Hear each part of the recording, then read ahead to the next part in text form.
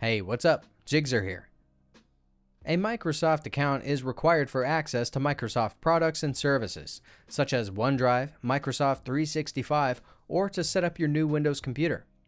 In this video, I will walk you through the process of creating your personal Microsoft account. Let's go.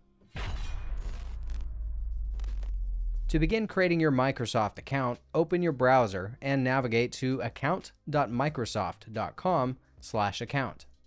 Click on Sign In and select Create One to register a new account. These steps are the same regardless of whether you're using a computer or a mobile device. You can use an existing email address from providers like Gmail, or you can create a new one with an Outlook or Hotmail domain. Enter the desired name for your new email in the field provided. Please note that Microsoft email addresses cannot be reused, even if the account was closed long ago. Once you have created your email address, ensure the security of your account by creating a strong password.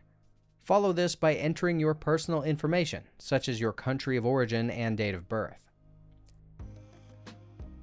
Next, solve the puzzle by matching the required criteria. If you used an existing email address, Microsoft sends an authentication code to verify your account. Once you've completed the puzzle correctly, your new account will be created. When your account information page loads, click Add Your Name in the upper left corner to assign your account name for identification.